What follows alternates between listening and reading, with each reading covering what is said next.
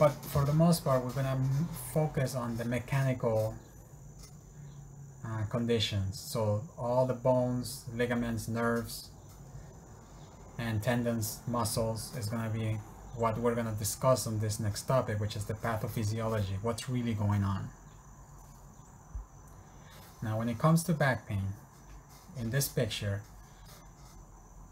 it explains that nerves, the pain is from irritated nerves that come out of the back. From each level of the vertebra, you have nerves coming out.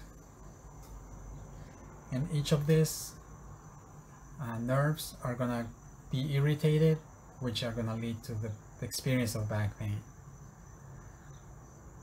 So that's what it means by nervous origin. Now, muscular strain or a tendon strain. This is when you pull a muscle, and you could do it through different areas. So overuse and overworking is one way to do it.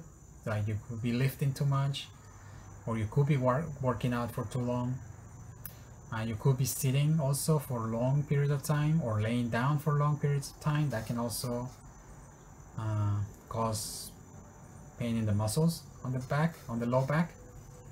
Sleeping in an uncomfortable position, I'm sure, I mean, at least I can say I've experienced that a few times, especially if you sleep in the wrong position.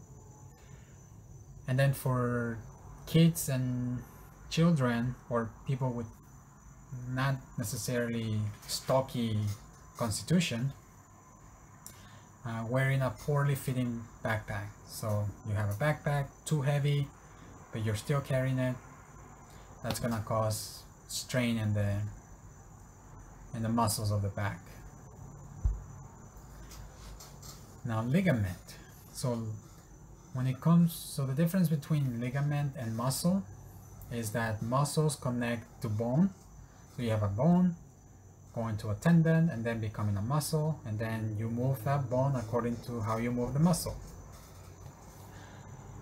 But when it comes to ligaments, it's typically just bone to bone. It's a tissue that connects bone to bone. You need that in the back, in the spine, because basically you have a stalk of bones. So you need different types of ligaments that allow that posture to stay there. But then as you get lower on the tailbone or the sacrum, and then the hips, you're gonna have more ligaments going around it just to provide stability in that region. Now, it could happen that you could overstretch, or you could have an injury, an accident, and then you tear a ligament.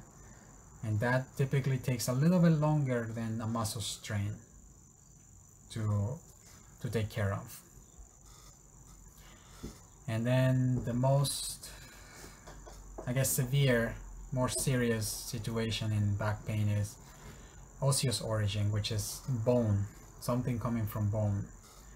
Now, osteoporosis of the lumbar spine is a type of condition where the bones are not remodeling as much as they're breaking.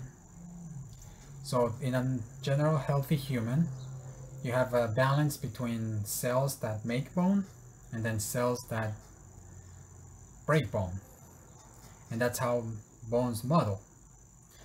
That's very essential for growth, and it's just part of the process. But then when it comes to an advanced age, that tends to shift, especially in women after menopause. And there's a theory that it could be related to estrogen, because in menopause a woman has less estrogen. The cells that remake bone start decreasing in activity, and the cells that break up bone starts increasing more activity. So that imbalance is going to lead to the bones being more fragile.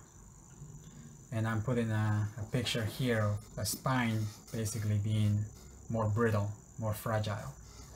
So this is age related, and this is why it's very important for the elderly to take care of themselves and not have any abrupt falls, or at least carry enough support, especially going up and down the stairs.